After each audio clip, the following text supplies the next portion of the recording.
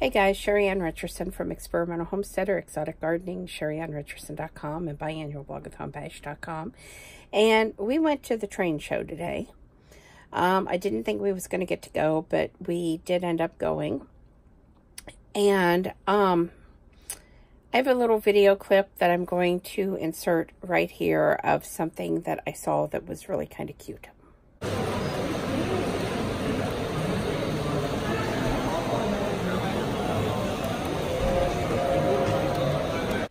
Wasn't that really cute? We saw a lot of different train displays, and there was a lot of items for sale. And I did look up 3 of the train pieces that I had that were readily available. They are G-scale, and after seeing what people had for sale and the way that the displays were done, I really wonder why the one my stepdad and mom had was done like it was.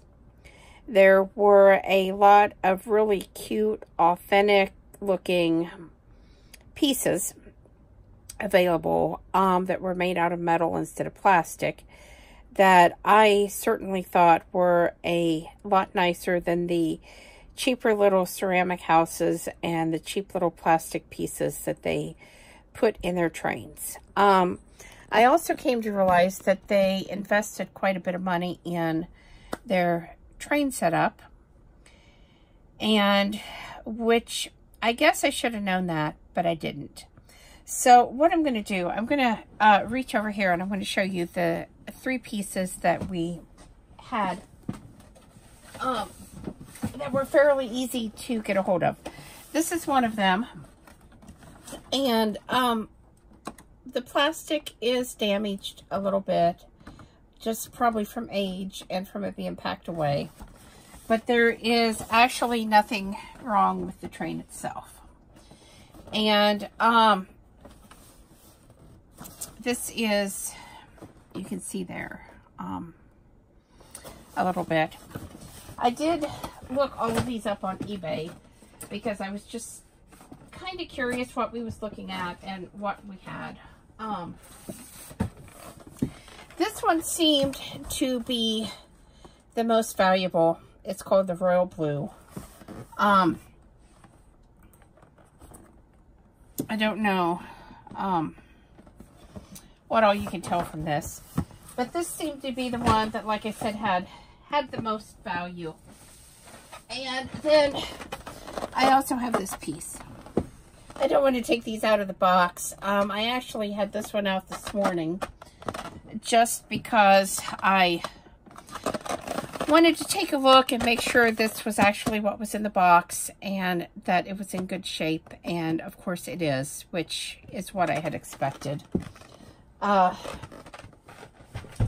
had looked through the lighted ceramic villages a number of years ago and separated out all the little plastic pieces that I had and put those away because I just was not ready to deal with this. I also know that I have the complete in-box set of the Emmett Kelly Jr. train upstairs. So, there are transformers, and I honestly don't know what all. And after looking at things, I thought it might be kind of fun to recreate a Civil War era train, which probably means getting rid of these and getting something else. But honestly, I think we're kind of torn on what to do, if we're just going to sell this stuff and get rid of it, or if we're going to try to do something with it. We did do a little bit of reading, and to set a train up properly, we need a 7-foot by 11-foot area so that we have room for the 4x8 sheet of plywood, and then of course about 3 feet on all sides to walk around.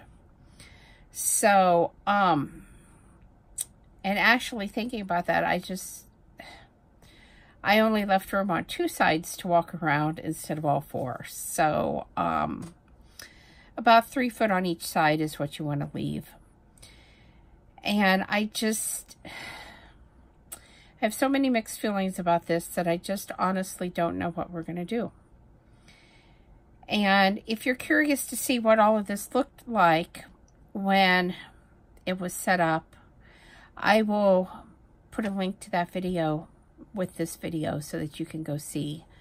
Like I said, I don't know if all the pieces are here, and I just really am not sure what we're going to do. But if we do set it up, I will be taking video of it that you guys can see, and I imagine we'll be videoing the process step by step, because I don't think it's going to be a quick setup. I think it's definitely going to take some time.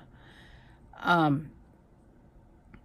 lot of the pieces that I have, I don't want to reuse, because like I said, I see nicer stuff today, and things that were a little more antique looking, and just things that I think Jeff and I would enjoy a lot more versus the stuff that I kind of inherited. So anyway, please subscribe, thumbs up, thumbs down, comments below. Thanks for watching, and have a great night.